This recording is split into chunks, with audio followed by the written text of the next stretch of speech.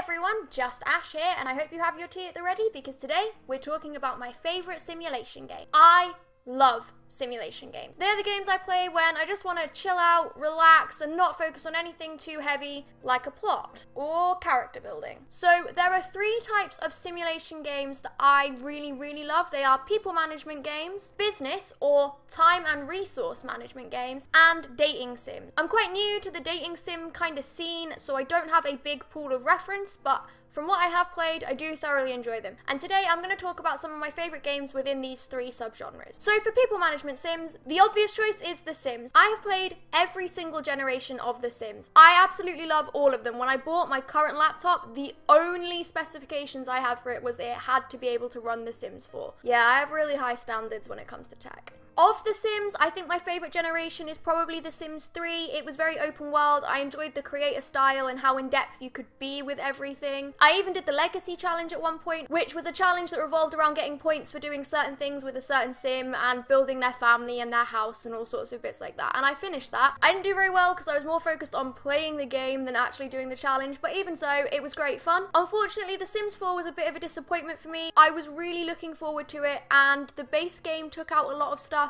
that was basically standard in previous generations, things like toddlers and swimming pools. And I kind of felt it was a bit of a money grab because I felt like they were going to release them all as DLC later. A lot of the stuff was eventually released free in patches, but because of this, I prefer The Sims 3. It's my favourite Sims game ever. Now, for business or time and resource management games, these are things like Roller Coaster Tycoon, Theme Park World, things like that. My all-time favourite game like this is Theme Hospital. I have really distinct memories of playing that as a child and it being really difficult then. I have it on the PC now. It's still really difficult for me. I think that's because I'm not really very good at managing my time or my money, so that translates into just really poor games. But again, I like to just sit and chill out and relax with them. I don't need to focus on anything, and that's why I really love Theme Hospital. I do have another favourite game in this category, which is Zoo Tycoon. I recently got an Xbox One and realised that the Zoo Tycoon Ultimate Edition was available on the Xbox Game Pass, so obviously I downloaded that. The Sandbox Zoo mode on that is probably my favourite, because you have infinite money, so you have access to pretty much everything, and like I said, it's nice and relaxing. I use Zoo Tycoon in the same way that some people use things like fighting games or platformers, is I pick it up, I do a couple of things on it,